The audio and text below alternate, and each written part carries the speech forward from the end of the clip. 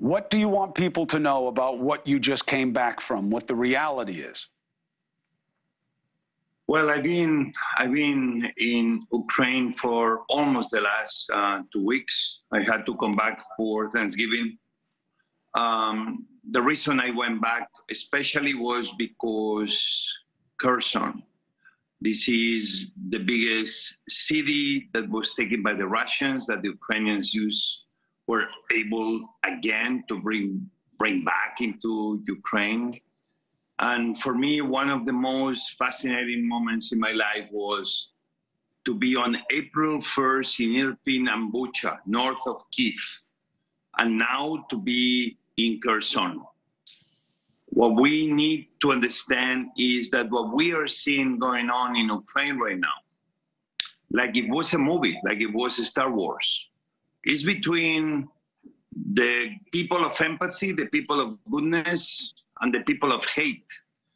And right now, it doesn't make any sense that we have a war in Europe in the 21st century. It doesn't make any sense that we are killing children, elderly, and women.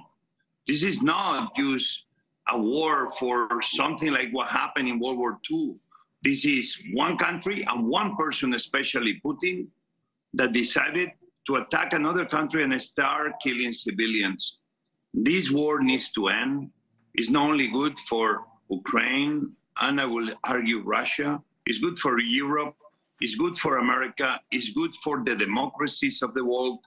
We all need to be supporting Ukraine because it's the right country, the right people to be supporting.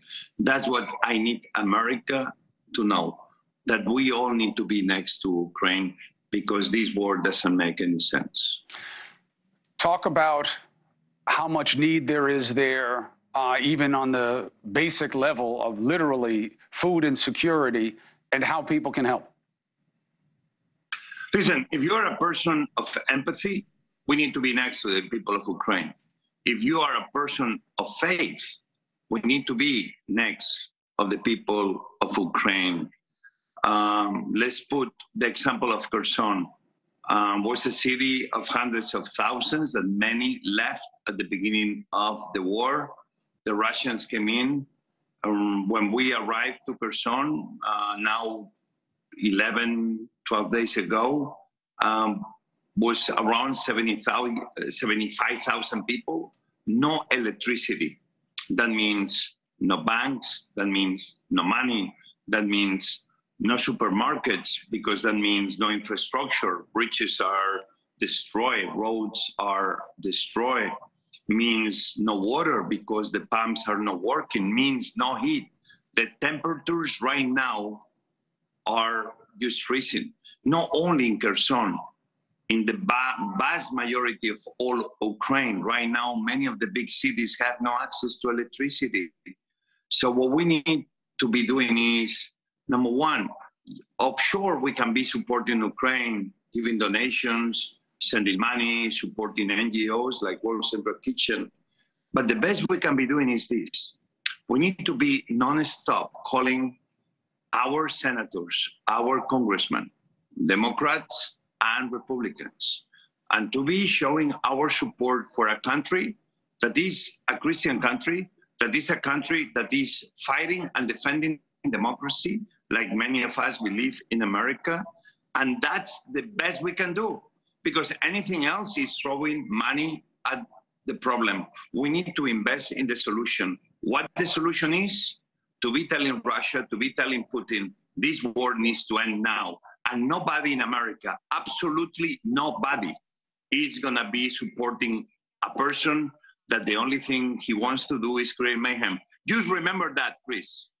Take a look what happened in Venezuela. Let's talk about what's happening in the southern border in the United States. Who is the vast majority of people in the southern border? These are very often people coming from Venezuela. What the people of Venezuela wants to feed their families.